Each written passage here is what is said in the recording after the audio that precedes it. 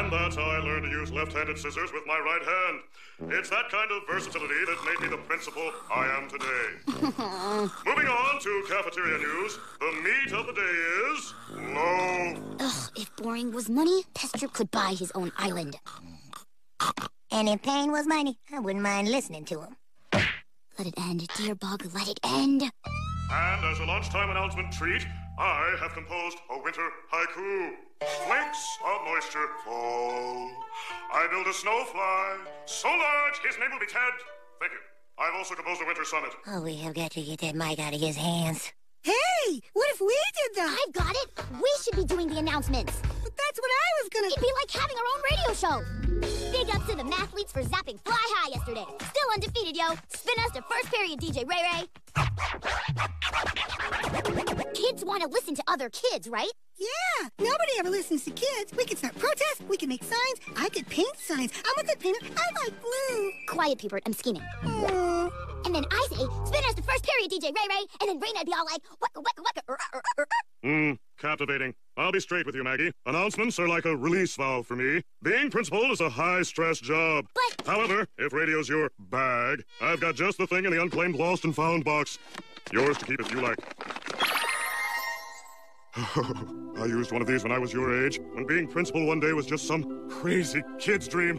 A vintage DJ Dan microphone. This baby beams to any radio frequency you choose, up to 500 yards. Hello, FM 86.9. I know principals have always done the announcements in the past, but... Sorry, Maggie. It's been fun saying no to you, but I've got my stressful job to attend to. Like apprehending the school outlaws, the secret spitballer, the shoelace snutter, the desktop doodler. Good day. Mr. B, what's the bigger stress break? Doing your boring announcements or having a totally clean most wanted list? I'm listening. I'll find your secret spitballer, your gum water, all of them. In exchange, you give me the announcements. What makes you think you can expose those sneaky hooligans? I'm very stealthy, Mr. P. Sure you are. Where's that DJ Dan mic? It's right here in my hand. Oh! You have got yourself a deal, Missy. Ew. This was way too near his mouth. Hey, Maggie, I had some great ideas for your show when you get your show. And I paint a sign and... Later, Pubert. I've got work to do. Nobody ever listens to me. Ooh.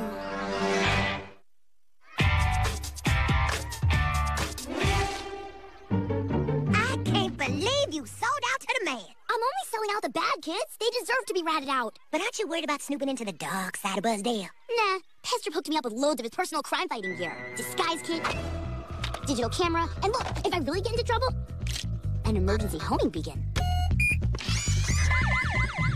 Trouble, Maggie? False alarm, Principal B. Oh, that's cool. And what's that over there? Spitballer trap. Made that myself. Ooh, shh.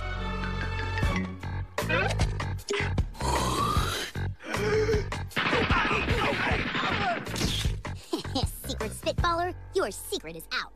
I mean, she's my own sister and she won't even listen to me. How is that fair? Look at this little fleeb, pacing around, talking to himself. I'm not talking to myself. I'm talking to my imaginary radio audience. It's like you want me to beat you up. No, not really. Much safer. Now, where was I? Oh, yeah. Nobody listens to kids. Like how I tell the nurse I hate banana lollipops, but that's what she gives me anyway. Banana? They taste like foot.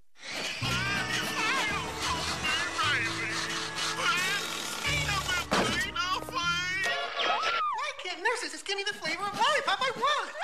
Stick me with a 2-inch needle, at least offer me crepe or melon. Who is this guy? I don't know, but he's making sense. Fly should hear this. Everyone should hear this. Oh, and I had dreams once, too. I was once going to be a hair model. Hey, everyone, you gotta hear this. What is tartar sauce anyway? And why do they have to slap it all over my fish sticks? Why can't I choose my own condiment?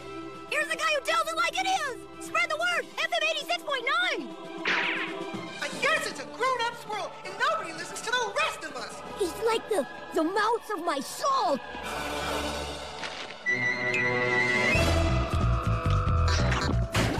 This time, Gumwater, the charges are gonna stick. Oh, my bug. That's it. That's what? Well, Pubert, looks like I'm gonna get my announcement show. I have a show now, too. Of course, mine's just pretend, but I... Yeah, that's sweet, Puppy. We'll play later. Maggie, but I'm talking about things that are important to me. Okay, I'm back. And you know, there's one person who really chaps my hide. Now, I don't want to name names, but somebody really needs to be taught a lesson in manners. He must be Nurse Hutchison. Curse her banana lollipops! He must mean the lunch lady. Curse our mandatory tartar sauce! He must mean the librarian. I don't like the way he shushes. Yeah! No more foot taste, no more foot taste. No more tartar, no more tartar. Nicer shushing, nicer shushing. Oh, hey, Mr. P. I've come to collect. Not now, Pesky. Nicer Oh, for bug's sake, this is a library, people! Hey, Bestrip. Fork over the announcement. Got all your perps right here. Yes, but there's been a new addition to the list. Dr. Truth. You can't add to the list. Do you feel me, people? Do you feel me? Radio show? But that's my thing. Not until you bring me the secret of Dr. Truth, it isn't. Fine, I'll do it. But this wasn't our deal. I want an absolute promise. Principal's honor. The announcements are a small price to pay for Dr. Truth's identity. Really? Because I've been thinking of asking for a jukebox in the girls' room and... Going. How come first-year students can't go to dances? First years aren't gonna take it anymore. Yeah! Guys, I need a way to track down Dr. Truth. Pronto. We've got just the thing. Come on, first years, let's stage a dancing!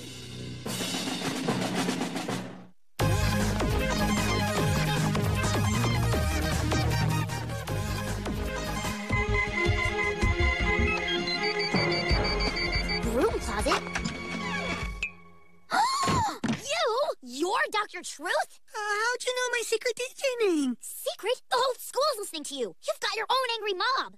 But I didn't want a mob, not even a happy one. I didn't even know I was on the air. I just wanted to talk to someone, but no one ever listens to me. You never listen. Reasons don't really matter at this point, Puppy. I gotta turn you in to get my announcement show. Turn me in? But don't worry, me and Pester are tight now. I'm sure I could cut a deal for you. A month of detention tops. You know what they do to soft, timid bugs in detention? Kapow! And I'm not good with kapow! Oh, come on, Puppy. A month in detention is nothing to Dr. Truth. Would you stop for once and listen to me? I'm scared. Oh, Puppy, you're right. I've just been thinking of myself. I'm sorry, buddy. I'm listening now, and I do care. Don't worry about detention. We'll figure some way out of this. Oh, Maggie, you're the best.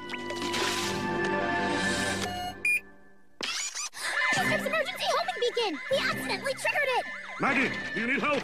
Is that no-good radio rabble-rouser in there? Oh no, this is all my fault! It's over. I'm squashed.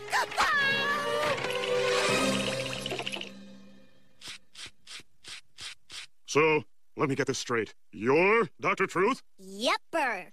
And you found her? Roger that, big fella. I don't believe you. Would Dr. Truth lie? Well then, looks like you won't get the announcements after all. Actually, you promised the announcements are a small reward for Dr. Truth's identity, remember? And he found me, so looks like everybody's going to be listening to my baby brother now, huh? Man, it was cold today. How cold was it? It was so cold, I had to wear boots. Boots. I love that kid. But seriously, folks, it's me, Love Thursday again, and I... Bless you, secret spitballer.